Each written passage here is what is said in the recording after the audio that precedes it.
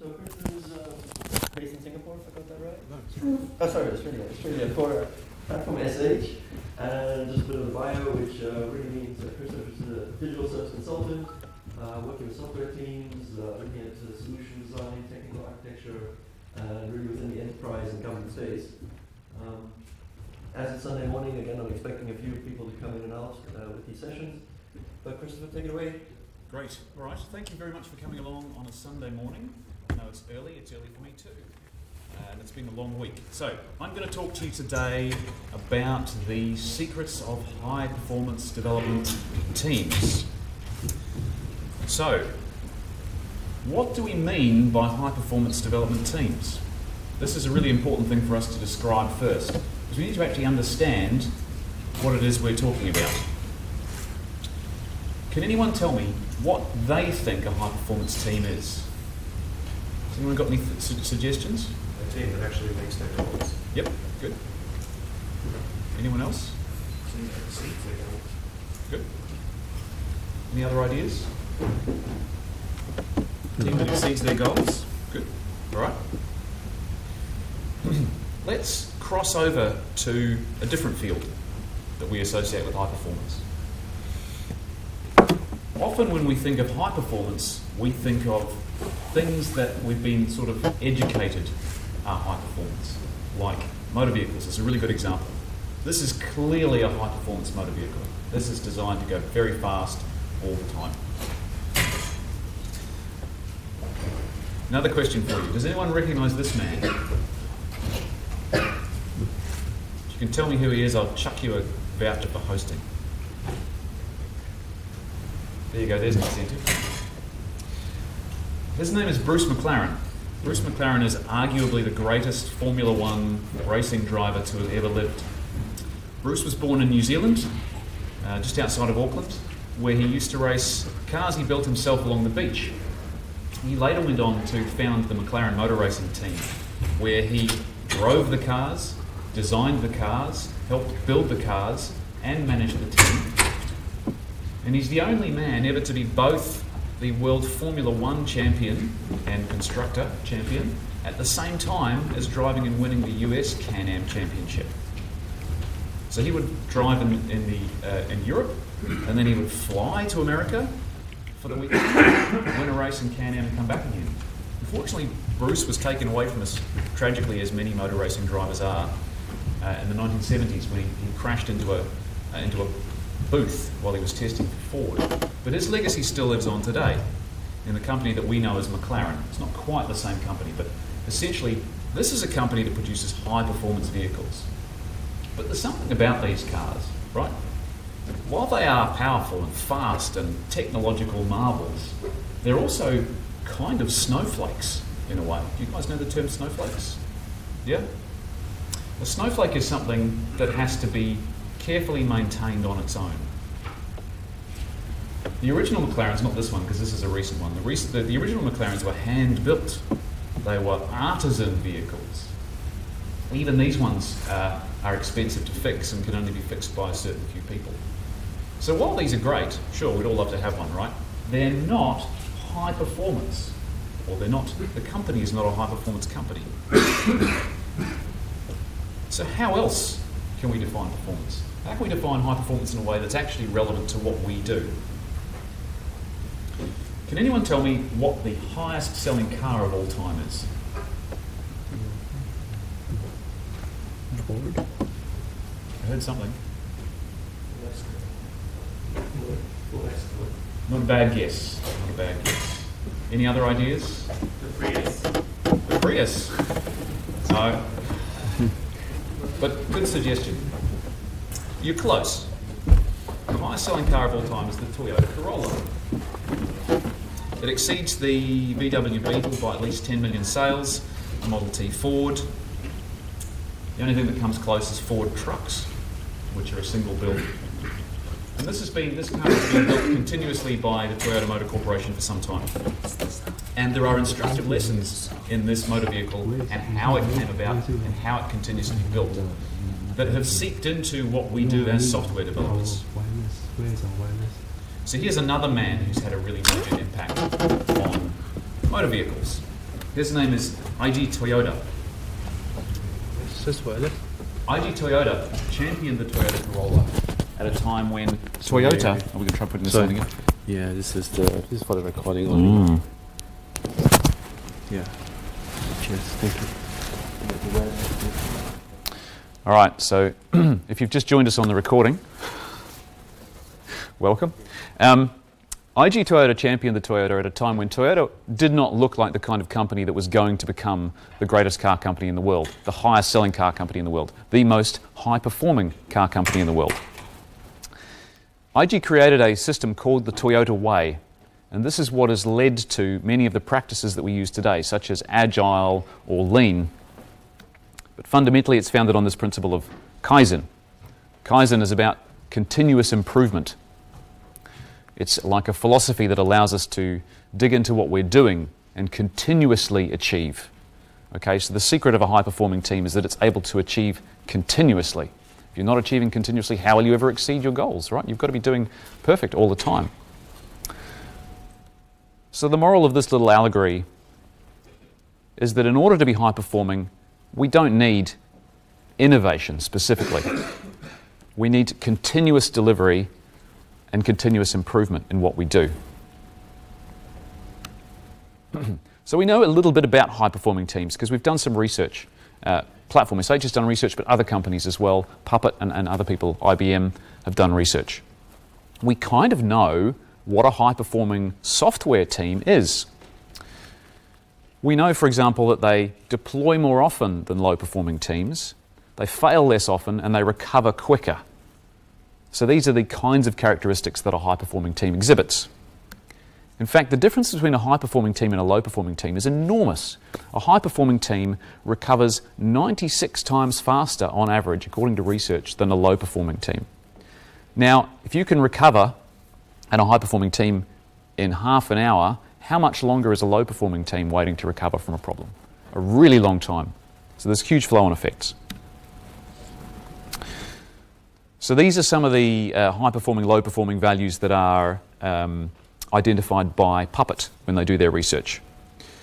Essentially, high-performing teams, statistically speaking, are deploying more than once a day.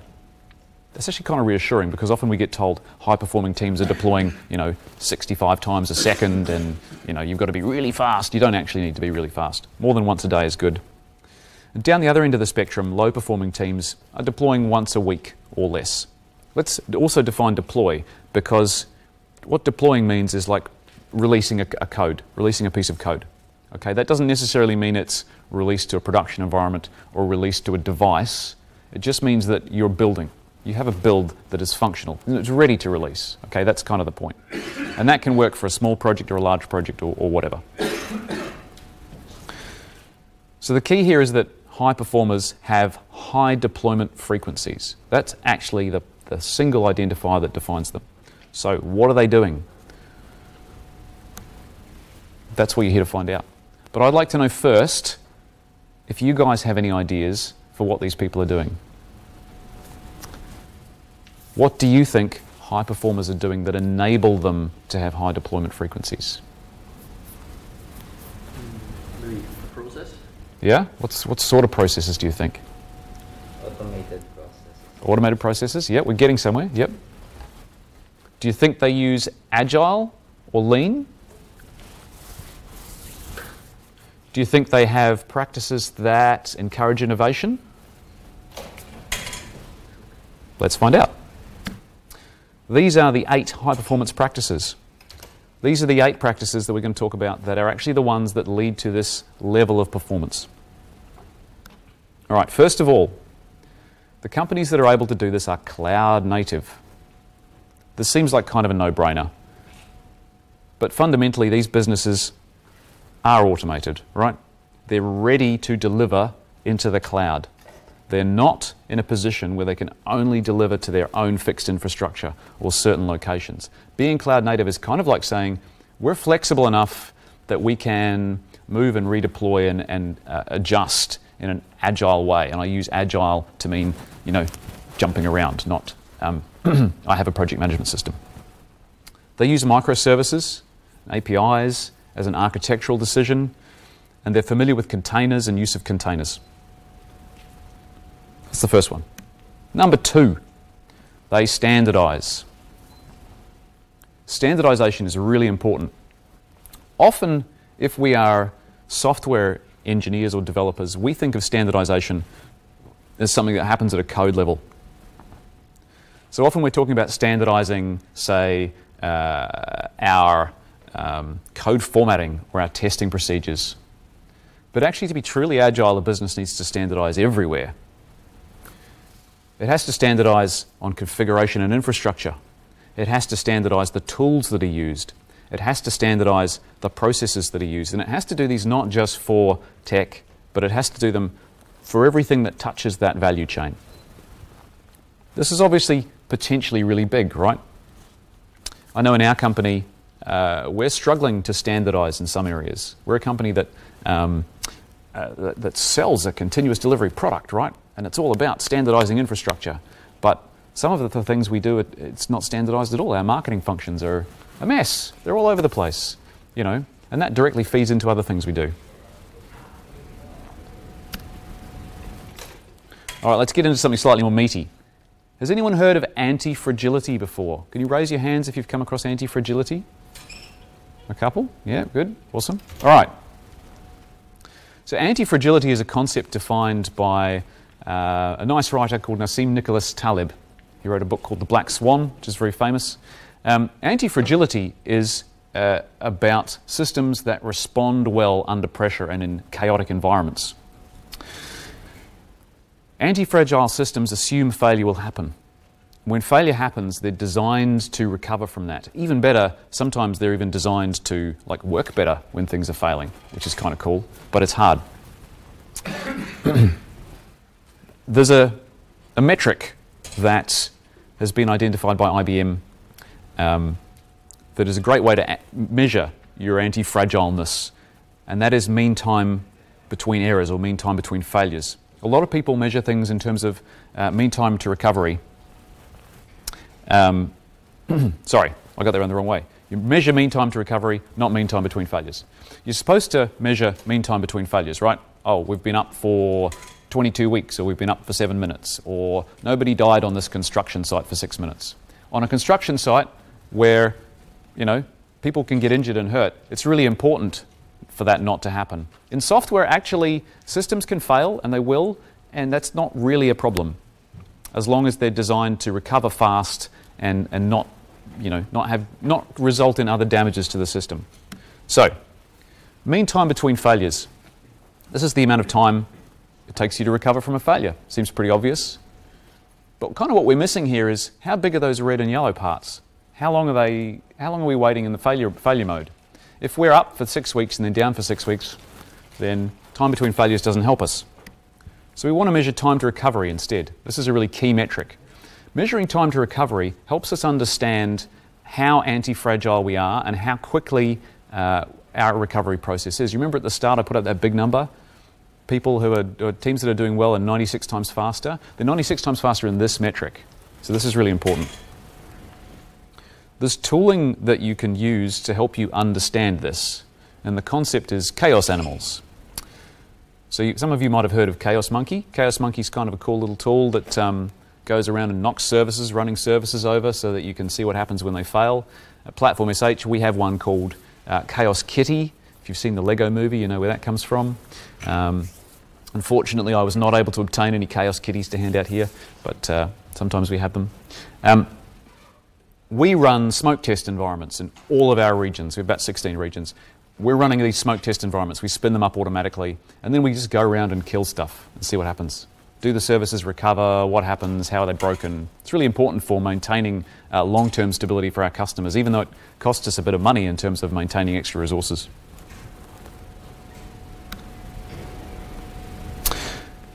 Okay, the next one is they use production-like environments, but somehow I've managed to chop that off by adding the number 4 there. So this should say production-like environments. Deploying to production, deploying to your final destination, if you like, should never be the first time you do that, to that kind of environment. The purpose of a deploy is not just to get the code into that location, but also to test that the release of that code works correctly, right? We know that. In order to do that properly, you need running environments that are as close as identical to your production environment as possible. Now, this is not always feasible in the sense that we might be running some massive production cluster, and the ability to replicate that in any serious way or the same kinds of loads or pressures that it's under is difficult. But we can do other things. We can ensure that every version of every piece of software that runs between those two systems is identical. And we can ensure that we do that every time we release and every time we deploy. So we want to be using systems that allow configuration as code and the ability to spin up environments on demand using that code. We also don't want to have to do the same build twice. This is another aspect of production-like environments. If you have to do the same build twice and you get a different result, it's not the same build, is it? So, doing the one build once and then keeping a copy of that and being able to deploy that into your production environment from your production-like environment is really important. That's one way of ensuring that you know with certainty that your deploys are going to work.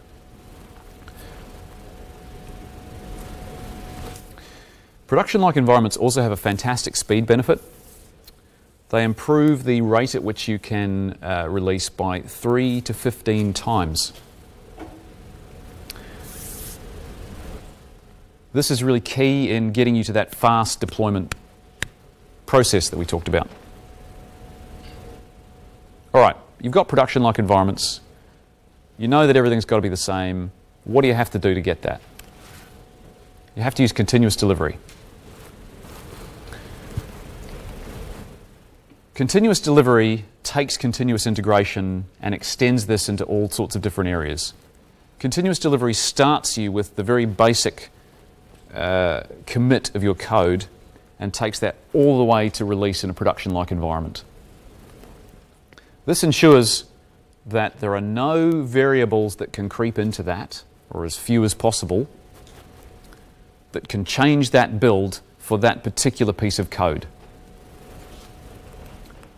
So what's in the continuous deployment stack? What does it have to flow through?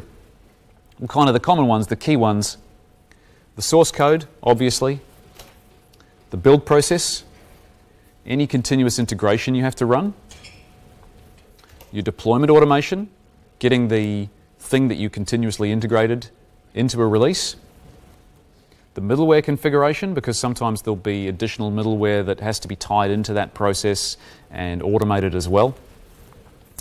The environment configuration, this is the configuration of the running environments that you're deploying to, and finally the environment provisioning. Continuous delivery should roll out all of this for you automatically. So there's a number of different ways you can do that. Lots of different services do that. They don't always do, all of them all do the full stack. Indeed, at Platform.sh, we don't do the continuous integration part particularly well at the moment, and we know this, right? So not every service is able to do all of these things completely.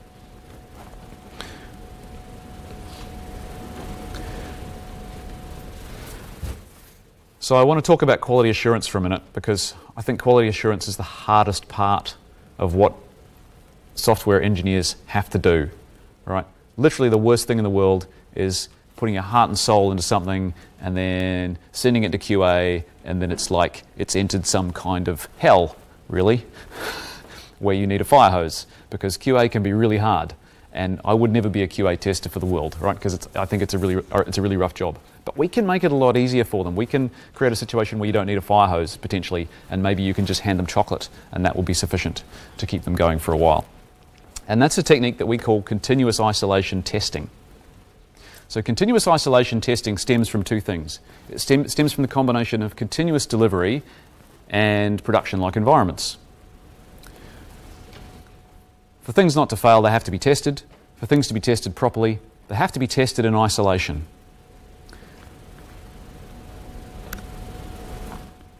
To do this, you need automated tests, virtualized services, accurate test data, and production-like environments. Could probably get rid of that slide, right? Let's talk about the linearity of change. Often when we're building stuff, we put lots of things in together. we do this for two reasons. One is because we're people and we just fix stuff as we go and things happen, right? This is a tendency that we have in ourselves. It's about batch size. I'll talk about it in a minute. But you know, this is a process thing that we have to reduce. The other reason we do it is often because we have a limited number of ways to test.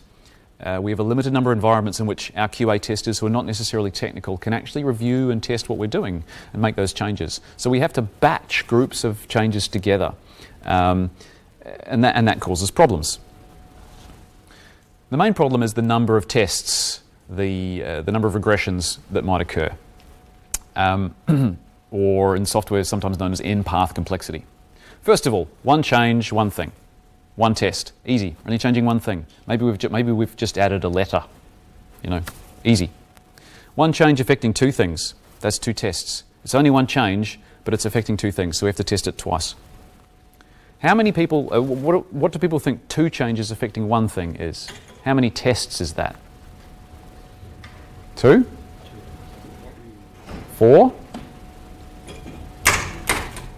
It's 3 tests. Two changes affecting one thing is 3 tests.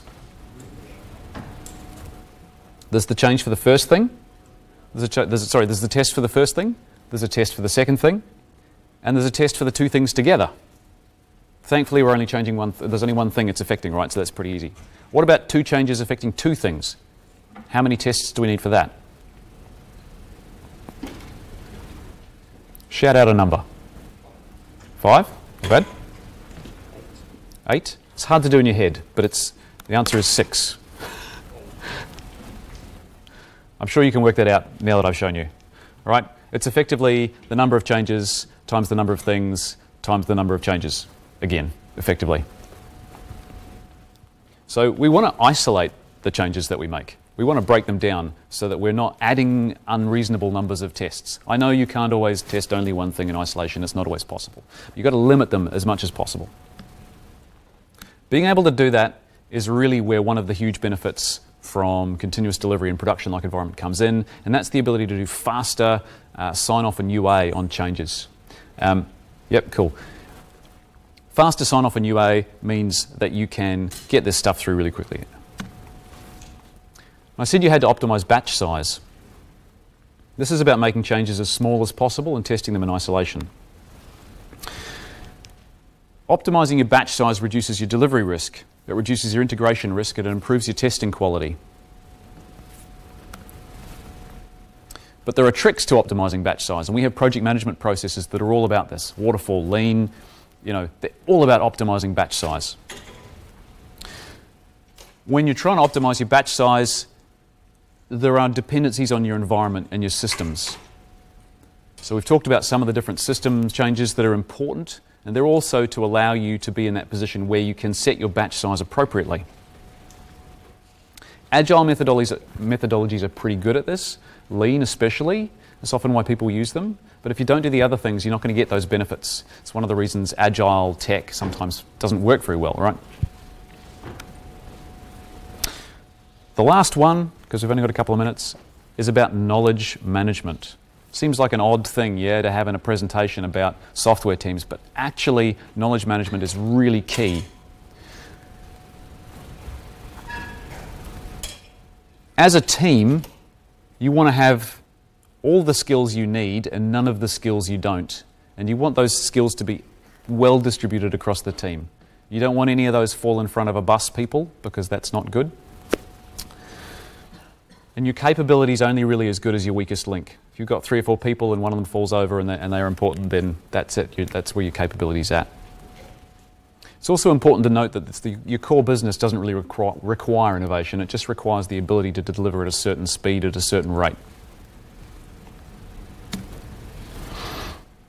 So those are the 8 high-performance practices. Cloud native, standardization, anti-fragile systems, production-like environments, continuous delivery and isolated testing, optimized batch size and knowledge lock-in. You notice I haven't really talked about agile or innovation at any point. They're actually not important, right? You don't need to do those things in order to be a high-performing team. You can, they can be part of your business strategy, and that's cool. So in case you're interested in looking at this yourself, these are some of the things we've looked at. We've looked at the Puppet State of DevOps report. This is a really cool resource for this kind of stuff.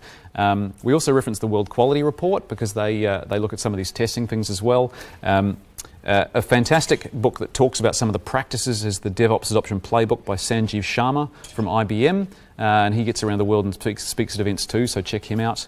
And finally, Platform.sh has its own internal research and polling with customers that we look at too. So I know we're done. Thank you very much for your time. Do we have a moment for questions if we have any? Yep, so first a round of applause for probably just take one question, maybe two, quick. Yeah, sure. Yep. So you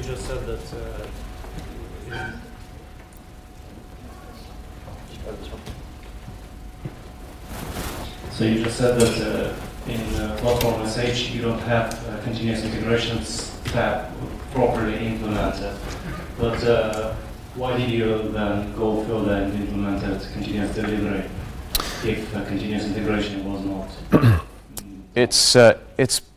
We don't have a full continuous integration functionality. So we do have some, right, where you can trigger certain things to occur and other things will happen and there's build steps. The whole build is there, but some of the things that we associate with continuous integration around testing and reporting failures, for example, are not there yet. The ability to define a set of steps yourself is not there yet. These things are coming, but they're not. We think they're kind of less critical to the process than some of the other parts. But yeah, I think it's worth pointing out that even when you claim to know what you're doing, it's still very hard to do all of those things fully. You know, it's still a lot of work, right? So yeah. So you made what makes sense and leave improvement for later. Exactly. Yes. Thank you. No worries. Thanks. Maybe best to grab Christopher after the session for what the detailed conversations are. How to set up continuous build because it's not easy. No. So great, Christopher. Thank you very much. Thanks.